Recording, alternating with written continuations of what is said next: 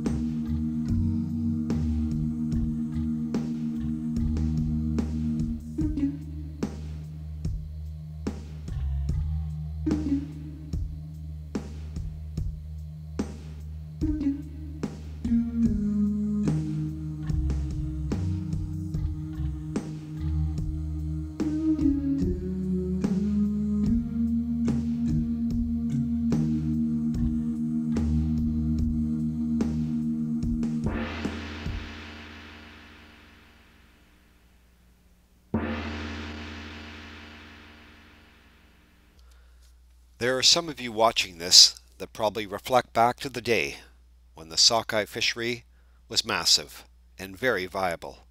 How things change, you might be thinking. Yet, there's a spirit on the water still. And it's here, on the south arm of the Fraser River in British Columbia.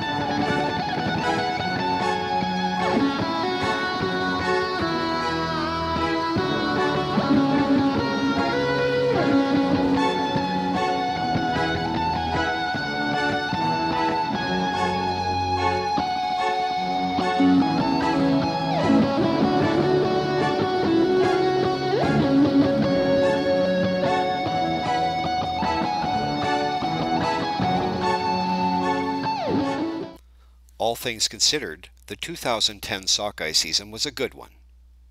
Yet, in the back of the minds of the fishermen are things like aquaculture, a practice that continues on the west coast of Canada. Perhaps the most endangered species of all is the commercial fisherman. I'm sure they realize, with great trepidation, their future is very uncertain. Yet the public want their fish. The question is, do the public know where fish come from and what it takes to catch them? For the average consumer that does not make it to the dock to purchase their salmon, they will buy it from a store. And some companies, like this one, happen to own a chain of supermarkets as well. Very convenient. Now, some technical information on the mighty Fraser River, as it's called. It's a tidal river, and the south arm is very busy with commercial traffic. With that in mind, the Gilneters have to be very careful where they make their sets to avoid any conflict with commercial traffic transiting these waters. Despite it all, the Gilneters have a good day. Maybe life next year will be better, perhaps worse. And this has been the 2010 Sockeye Fishery on the south arm of the mighty Fraser River in British Columbia, Canada. Thanks very much for watching. Take care.